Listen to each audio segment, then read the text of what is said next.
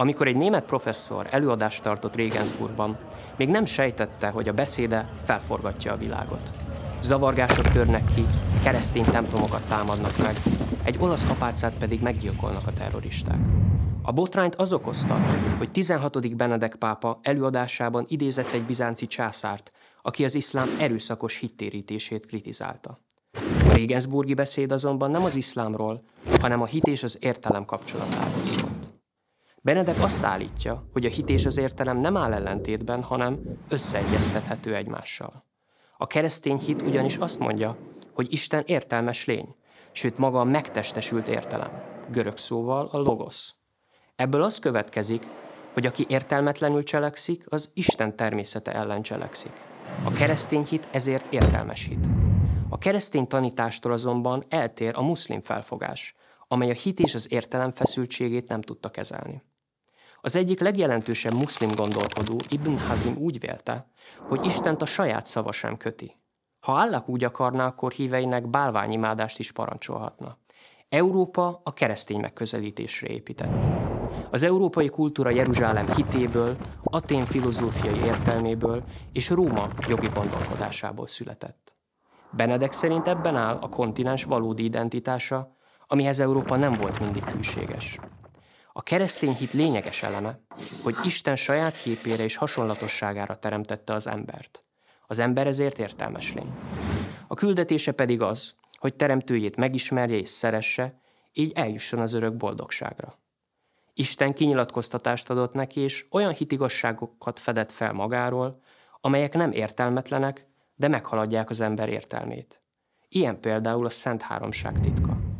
A görög bölcselet és a római jog a filozófiai értelem fontosságát állítja a középpontba.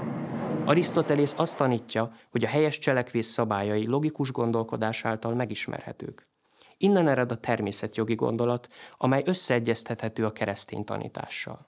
Ez elismeri, hogy nem kell kinyitni a Bibliát ahhoz, hogy az ember belássa, hogy lopni vagy ártatlanokat gyilkolni értelmetlen, azaz erkölcsi rossz. Ha a hit és az értelem viszonya harmonikus, akkor a hit képes megvilágosítani az értelmet az erkölcsi szabályok felfedezésében, az értelem pedig rendszerező szerepet játszik a hitben. Most vessünk egy pillantást arra, hogy mi történt Európában, amikor a hit és értelem összehangolása sikerrel járt. Létrehozták az első egyetemeket, lerakták a tudományos forradalmak alapjait, fölülmúlhatatlan szépséget alkottak az irodalom, a zene és az építészet területén.